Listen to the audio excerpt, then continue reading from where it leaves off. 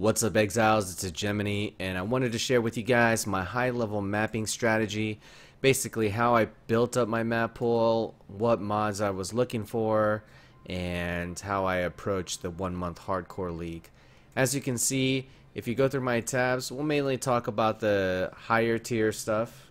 And basically, I didn't start alching maps until they cost about 3 chaos each, and I didn't start chiseling them until they started to cost 4 to 5 chaos per map.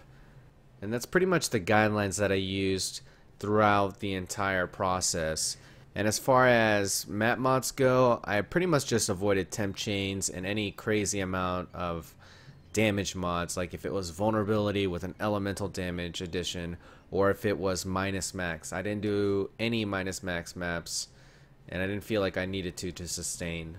And as for Zana map mods, I didn't start slapping them on until tier 12. And the reason I chose tier 12 is because that's the last level you can find a cartographer box. So each time I ran a tier 12 map, it cost me 3 fragments so that I could get 5% bonus quantity per fragment, and 12 chaos for the Zana map mod for ambush.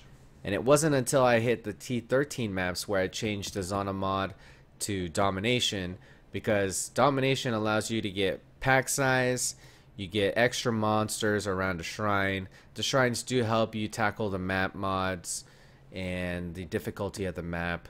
They only cost 10 chaos, and you don't have to spend 100 to 120 alterations per map trying to fish for the magic monsters on each box. And that felt like it was necessary because you could get so much XP, plus ones, and all that jazz. So the demand for alterations just skyrocket every single time you ambush a map.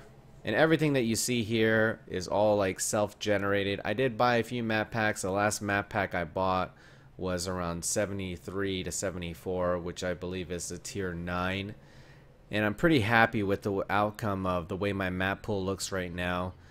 It's unfortunate that I died, because I definitely would have liked to push it to the limit.